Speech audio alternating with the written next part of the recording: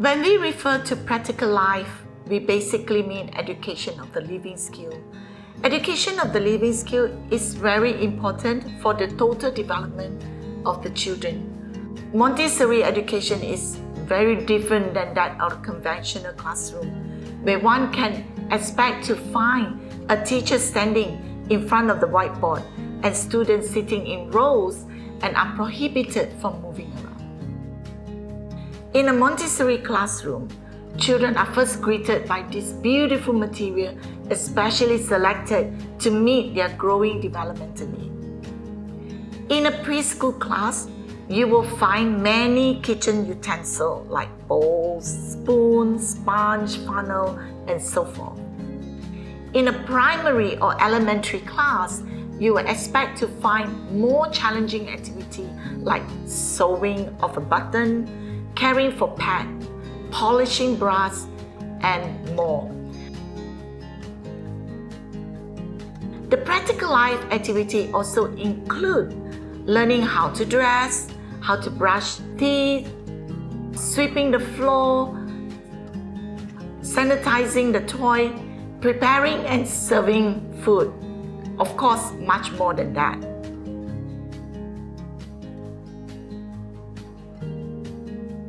One may ask, why is spooning beans from one bowl to another, or pouring water using funnel, or sorting using tongs so important, and why such activity matters so much in education?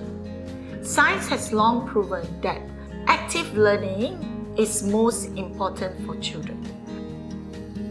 They are constantly moving around, manipulating various objects, solving problems, curiously inquisitive. Socially too, they are very aware of those around them and learning to collaborate in many occasions. The classroom is always bustling with kids doing this or that. This is what we call a learning community. The practical life activity helps students to be independent, more aware of their environment as well as the other people around them. Children develop important social etiquette and also dexterity in doing various things. It is not uncommon to find our students extending this skill to their home. At home, they are actively participating in washing their own clothes, wash dishes, and even some may be cooking.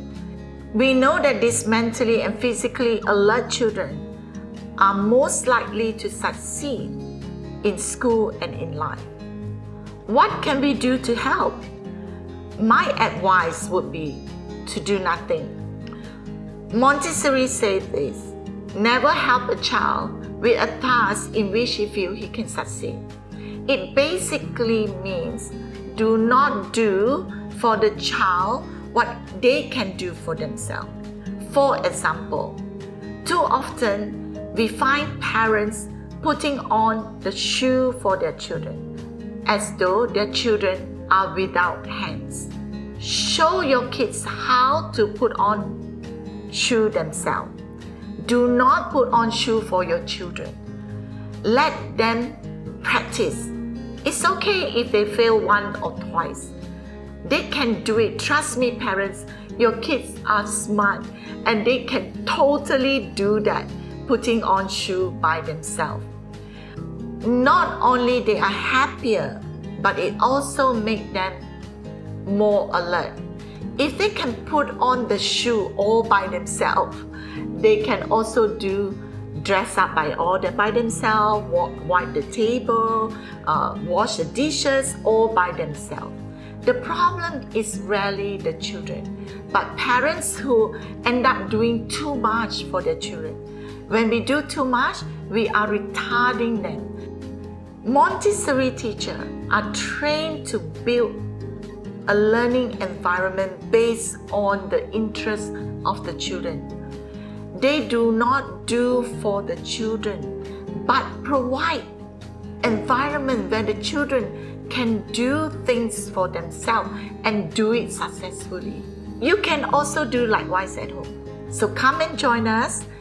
look out for more sessions like this where we will teach you how to implement Montessori education and learning, and hopefully you can implement some of this at home.